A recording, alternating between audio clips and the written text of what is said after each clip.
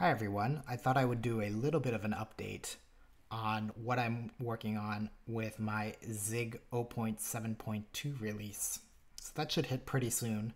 I just want to do one round of testing on the major reason for performing this release, which is to re-enable nerves. So Elixir Nerves is Elixir's IoT platform, and it lets you cross-compile your program and deploy it to IoT devices. For example, Raspberry Pi 3 and Raspberry Pis in general, or Beagle Bone Black. I think they're two major supported platforms. So the previous version of Zigler worked just fine with that.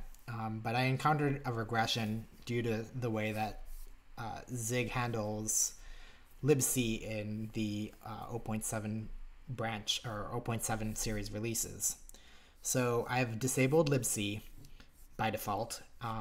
So do note that if you're using libc for your Zig programs, you may need to enable that manually.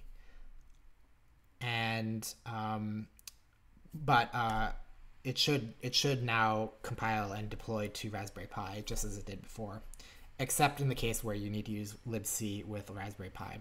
So that may still be an open question for how to solve that.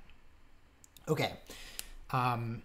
So the other thing that I've gone ahead and updated is how Zigler interfaces with yielding nifs. So these are nifs where you can manually add yield points inside of your code, where it will transfer control back to the Erlang scheduler and therefore be a good citizen of the Erlang VM.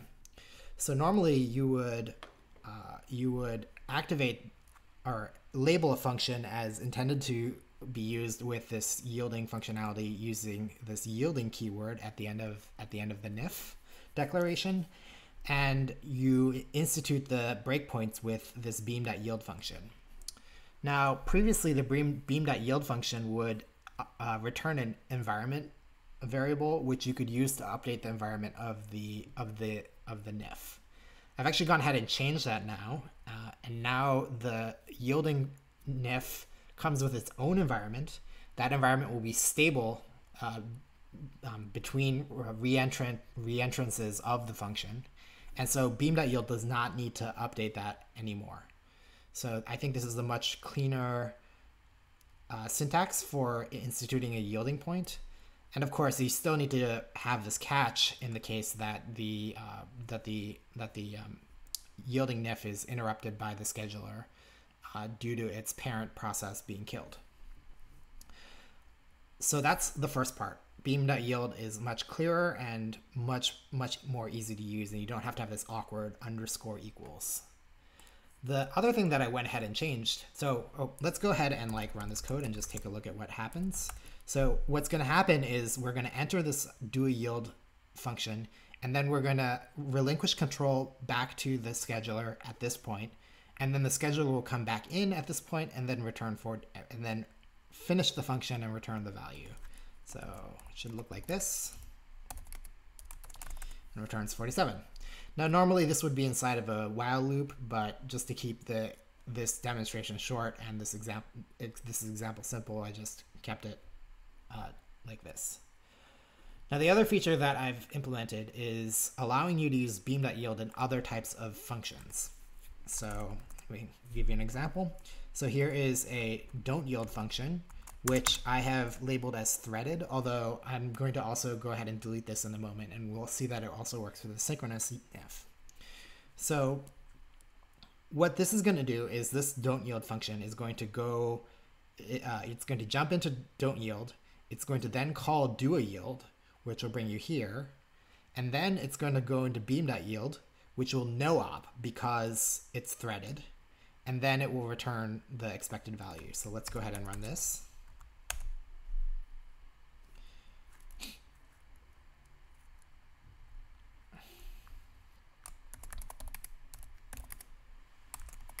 So you can see that do a yield still works, and don't yield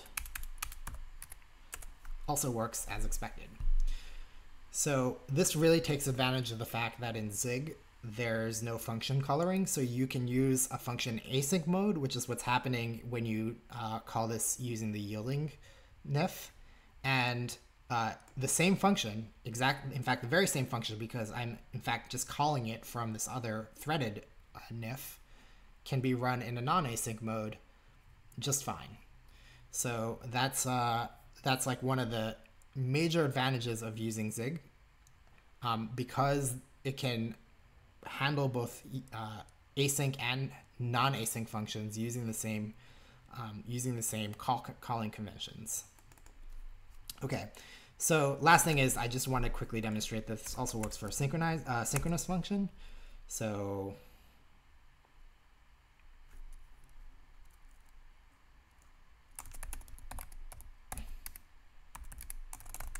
and there you go. But I think primarily what you would want to use this for is in the case where you're comparing between threaded and yielding functions. And for example, if possible, you should write your nif in such a way that it's yielding, and then go ahead and switch to threaded, and then do some performance characterizations to see the difference, whether or not it's worth it one way or the other. If you recall, threaded has a bigger overhead because it has to spawn an OS thread. So in some situations, if you have like high throughput, short running functions, you may want to not avoid using threaded. But of course, in the yielding case, you're playing nice with the Erlang VM. So generally speaking, that's the preferred case. Although it will spend less time in the function itself because it's constantly giving its context up back to the scheduler. So yeah, that's a quick update on what's going on with Zigler. I'll put a link in the description below, and I'll be going back towards working on my type specking, or my Elixir static compile time static type checker in my next set of videos. All right, take care.